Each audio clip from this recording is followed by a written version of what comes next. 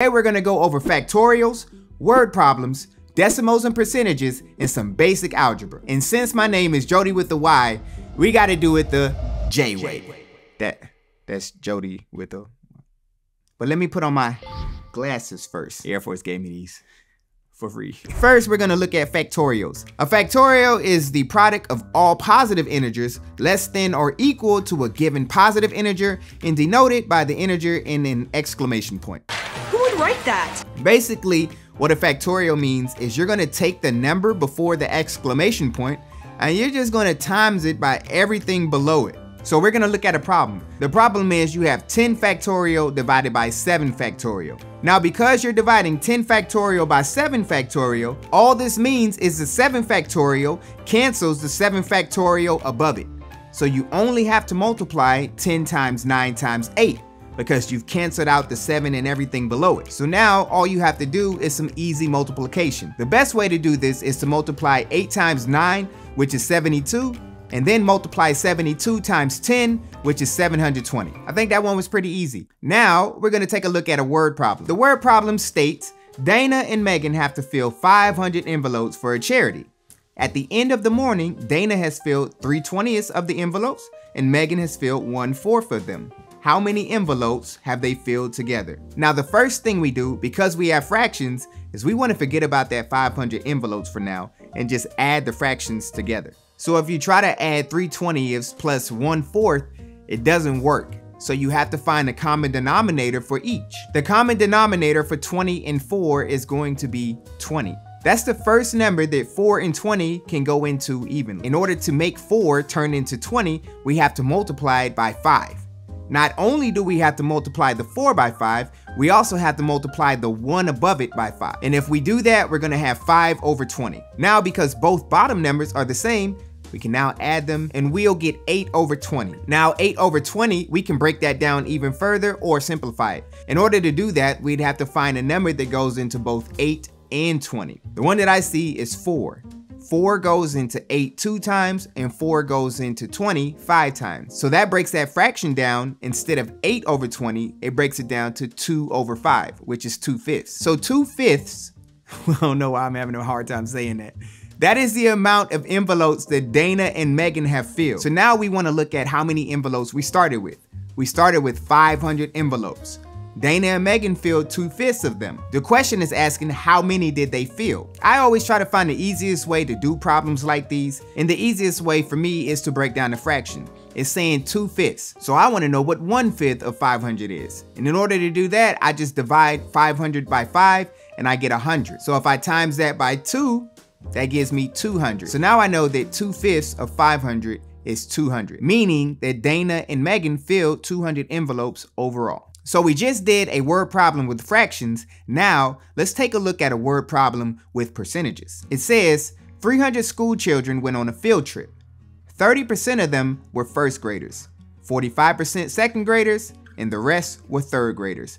How many more first graders were there than third graders? Now if you look at this word problem, it doesn't tell you the percentage of third graders, so you got to figure that out. Since they told you the percentage of first and second, all you have to do is add the 30% plus the 45%, which gives you 75%, meaning that first and second graders totaled 75% of the kids who went on a field trip. If you subtract 75% from 100%, that leaves 25%, and that is a reflection of how many third graders were on this trip. So now that we know 25% of the field trippers were third graders, what is 25% of 300? You can turn 25% into a decimal. Basically just put a decimal before the 25 and times that by 300, and that'll give you 75. We have just now determined that there are 75 third graders on this field trip. The question asks how many more first graders were there than third graders. So now we got to figure out how many first graders there are. I love when everything is rounded, even numbers, because it makes the math easy. So the word problem says that 30% of the field trippers were first graders. So instead of doing the math and multiplying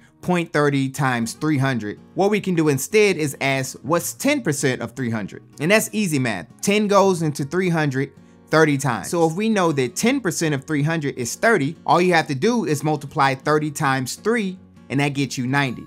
So now we know that there are 90 first graders and there's 75 third graders. The question asks how many more first graders are there than third graders? It's simple math now. You just subtract 75 from 90, which equals 15. Voila. So that was learning word problems, percentages, and decimals. Now we're going to take a look at some basic algebra. We want to solve for 7a plus 2 equals 3a minus 5 plus 2a. The way I like to figure out this problem is I start with the side that has two variables. So on the right side, we have 3a plus 2a.